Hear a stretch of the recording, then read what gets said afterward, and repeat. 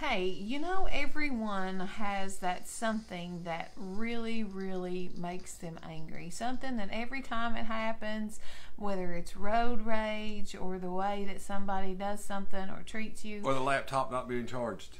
yeah, that it just absolutely aggravates you and brings about an emotion called anger. And we are going to talk about today something that the Apostle Paul talks about in Romans that really just makes God angry and incites his wrath. Hi, my name's Pete, and this is my wife Shauna, and we're ordained ministers in the Church of God. And on a daily basis, we invite you in our home to share in our Bible study process. This is the way we disciple our family, and hopefully you'll begin to do it in your home as well. Today's scripture comes from Romans 1:18 through 25. I mentioned charging the iPad because that is a pet peeve of mine, and I just went off about it a few minutes ago whenever we broke the iPad out and I thought it wasn't charged. So, just so you know. Computer. Right. Laptop. I don't even know what it is, but it wasn't. I thought it wasn't charged. So, our scripture today is Romans 1:18 through 25. I'm going to read two verses, bookends, 18 and 25. The wrath of God is being revealed from heaven against all ungodliness and wickedness of people who suppress the truth for their wickedness. They exchange the truth about God for a lie and worship and serve created things rather than the Creator, who is forever to be praised. Amen. And that's just verses 18 and 25. Go through and read the rest of those verses too, because they're really good. That's right. You know, it is not anything ever that I want to be a part of is the wrath of God. Right. Never want to be a part of it. Never want to do anything that would, incite God's rage or our wrath or our anger toward me. Well, the thing that we see here is the thing that does that is he says, forsaking the truth and going after a lie. Mm-hmm. He said that invokes the wrath of God. Yeah. And he says if you want to make God angry, ignore the truth. Yeah. And we see this in our society every day, all day long. People have exchanged the truth of God for lies. Yeah. We see it in our society actually has a term for it. It's called relativism. And what that basically means is truth is relative to the beholder. Yeah. So I can believe one way, I can say this is right, and Shauna can believe the other way and say it's wrong. Mm-hmm. I can look at those roses on our table and say they're red. Shauna can look at them and say they're blue. And society says you're both right. You can't say that they're not blue because she thinks they're blue. They're red, right? And we see it with transgenderism. I'm a female, but you got the sex organs of a male, right? They've betrayed the truth, and they've bought into this lie that they can choose their own sexuality. And that's just simply not the case. And honestly, it's not just rejecting the truth, but it is chasing after a lie. And when you pursue something, that is something you want to obtain.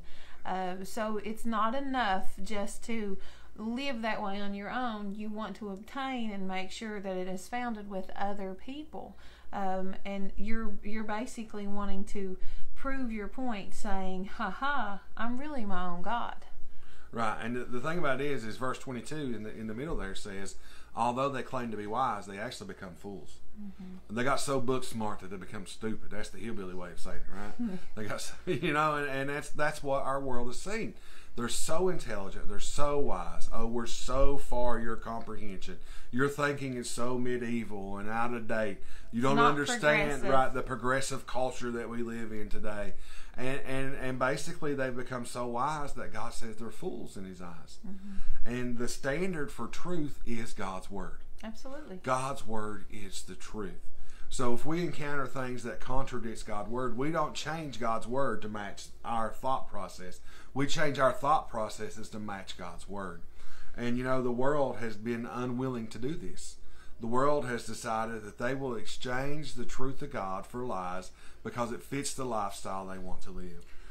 It actually just feeds our flesh. And when we find ourselves chasing after, if we claim to be children of God, and we find ourselves chasing after a lie just to satisfy our flesh or a situation so that we don't have to do the hard things like accept the truth and endorse the truth and enforce the truth, that is going to bring about some anger of God, some wrath of God. Now, God's mercy is always there. His grace is always there. But there's some requirements for us in order to receive that, and that is repentance. And obedience. And obedience, humility, in order to make sure that we stay on God's good side.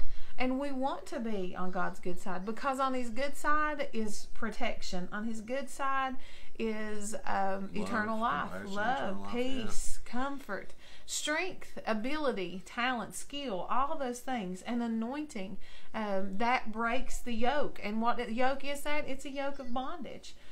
We don't want to find ourselves in that situation. We want to find ourselves seeking after the truth. That is the Word of God. And the thing that we have to realize is that as long as we're breathing, we have the mercy of God upon us right now. You may be separated from God. You may not know Him in your personal life, but I want you to know that if you have breath, you have hope. That it's not too late, right? If we leave this world and we don't know Jesus, then it is too late at that point. But right now, you have an opportunity to reconcile through Jesus Christ what was destroyed through our sinful behavior. And that was a lasting relationship with God that was meant to be eternal. And it can be restored through the blood of Jesus Christ. And all you have to do is, like Shauna said, you have to repent of your sins. Tell Him you're sorry for what you have done.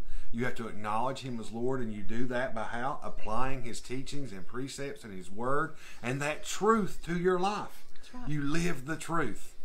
And then you know what the Bible says? You profess with your mouth and believe with your heart, and you are saved. The Bible tells us that we will know the truth, and the truth will set us free. You know, there is freedom in Christ. There is freedom in the truth. There is freedom in pursuing the truth. You know, we've been studying in Romans chapter 7, and one of the things that we have discussed is the fact that what in 6 and 7 is what sets us free is pursuing after righteousness and pursuing after the truth, setting down the sin, not walking back into that bondage, because sin will enslave you. But freedom comes only with the truth. So let's pursue truth, and let's please God with our faith and with our works. So going forward this week, keep reading. Chapter 1 is great. We're getting into some good stuff here. And it's going to keep getting deeper as we go in further into the week. But what we want you to do is every day we want you to take time to encounter God. Take time to exalt God. Give Him praise and honor for what He has done. Take time to edify yourself by reading the Word and taking the truth in. Absolutely. Putting the truth inside you. And engage this world with the truth. That's in love. Right. In love and compassion. That's so until next time, God bless. God bless you.